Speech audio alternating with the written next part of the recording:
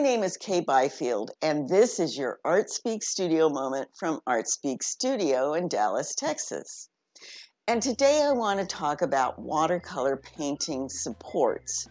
And by that I mean paper, watercolor board, Yupo, anything that an artist would use to paint on, and explain how the different materials are made and what they're about, and how an artist chooses which one to paint on. Next week, I will give you a little demonstration about the differences in the ways that those different materials and the surfaces on those materials work. So let's get started. Watercolor is enjoyed because the paint is transparent, typically. And so traditionally, watercolor is painted from light to dark on the surface, where you paint around your whites and successively paint darker, painting around the lighter colors. This has always been the traditional way to paint watercolor, so no opaque paints are used. But what this means is that the surface is really important, and so today we're going to talk about how you choose the correct surface for you and what your goals are. As I said, the surface of painting for watercolor is really important.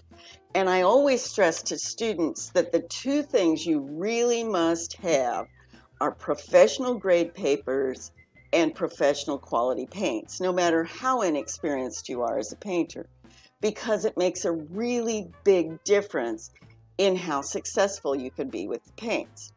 So when I talk about professional grade paper, I'm talking about surfaces that are designed specifically for watercolor and are pH neutral. Otherwise, the papers that you get will begin to deteriorate because of the acid, and you do not want acid to contaminate your papers. If the paper is archival, meaning acid-free, and it's taken care of where no acid gets close to it, it will last forever, and that's what we all want. Watercolors are traditionally painted on watercolor papers. There are you can take a board and you can treat it with gesso, or you can buy an aqua board, or the newest surface for watercolor paintings is a plastic manufactured material called Yupo. I don't have any board with me today, but I am going to show you the difference between the papers and the Yupo so that you can make a good decision for yourself. Papers are manufactured by a process where cotton rag fibers are put into a slurry and beaten until they reach a consistency, I'm told, something like oatmeal. And then a screen and felt are dipped into them.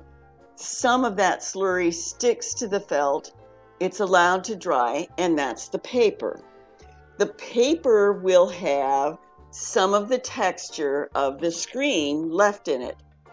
When it's in the slurry, there is a sizing that's put into the paper slurry that will balance how much of the paint goes through into the paper, is absorbed, and how much of it stays on the surface.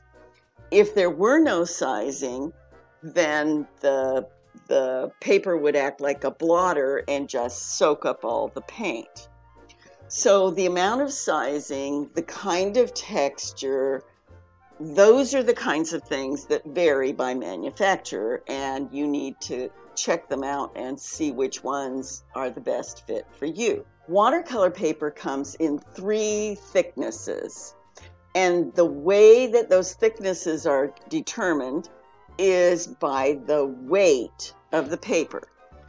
The standard size for watercolor paper is 22 inches by 30 inches.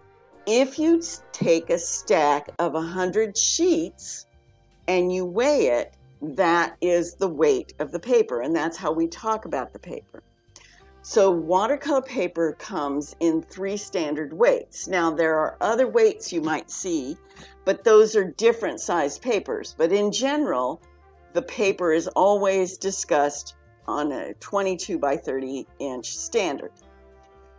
If the paper is really thin and you take 100 sheets of it and you stack it together, it will weigh 90 pounds. 90-pound paper is the thinnest standard weight for watercolor. So the next weight for watercolor paper is 140-pound paper. 140-pound paper means that a stack of 100 sheets that is 22 by 30 inches in size will weigh 140 pounds. And the heaviest weight paper is 300-pound paper. 300-pound paper means that a stack of 100 sheets would be 300 pounds. So as you can see, because it takes more sheets to weigh less, the paper would be thinner at 90 pounds. 140 is a nice in-between size, and 300-pound is the heaviest. The reason why this matters is because it takes the water differently. 90-pound paper will buckle quite a lot. They'll get a lot of wrinkles in it because the paper absorbs water and it's so thin that it will buckle up. It expands and it will buckle up. That makes it harder to paint on, but it also means that the paper will be cheaper to buy. 140-pound paper will buckle a lot less. And in fact, that's what I paint on typically, because it's a nice compromise between the very expensive 300-pound paper and the very, very buckly 90-pound paper. I like 140-pound paper. I like the way that it takes the paint. I don't really like the way 300-pound paper takes the paint, but it does stay absolutely flat, which is a huge advantage. Artists make these choices based on what works best for them. Now, if you really need it to stay flat and you don't want to pay for 300-pound paper, you stretch your paper, which means that you actually shrink it. You get it really wet, you tape it or staple it down permanently to a board, and when it dries, it will dry flat. And then when you paint on it subsequently, it will stay flat. Yupo also comes in 3 weights. It comes in heavy, medium, and translucent. And the choice would be based on what the artist was trying to accomplish with the paper. Because it is totally not absorbent, no paint goes into the paper. It sits absolutely on the surface. But Yupo is wonderful to draw on. It just glides and feels so smooth. And artists choose it because they like the look of the paint sitting on that surface.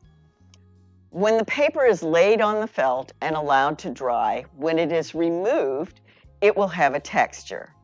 And that texture can add a lot to a painting. That kind of paper, where it is just taken off of the felt and dried and available to paint on, is called rough paper. If a cold roller is run over the paper, then it's called cold pressed paper because it's been pressed by a cold roller. And if a hot roller is rolled over the paper, it is called hot pressed, and it's hot pressed paper. And that surface quality changes the way the paper takes the paint. So now I've explained the different kinds of surfaces that you can paint on with watercolor, especially paper and Yupo. I didn't talk about watercolor boards. They're very similar to what Yupo would do. They do have a little bit of texture. I don't have any, and I plan to demonstrate next week to show you how these painting surfaces make a big difference in the paint quality. In the meantime, I hope this information will be helpful and that we'll see you again here at another ArtSpeaks Studio Moment. And in the meantime, happy painting!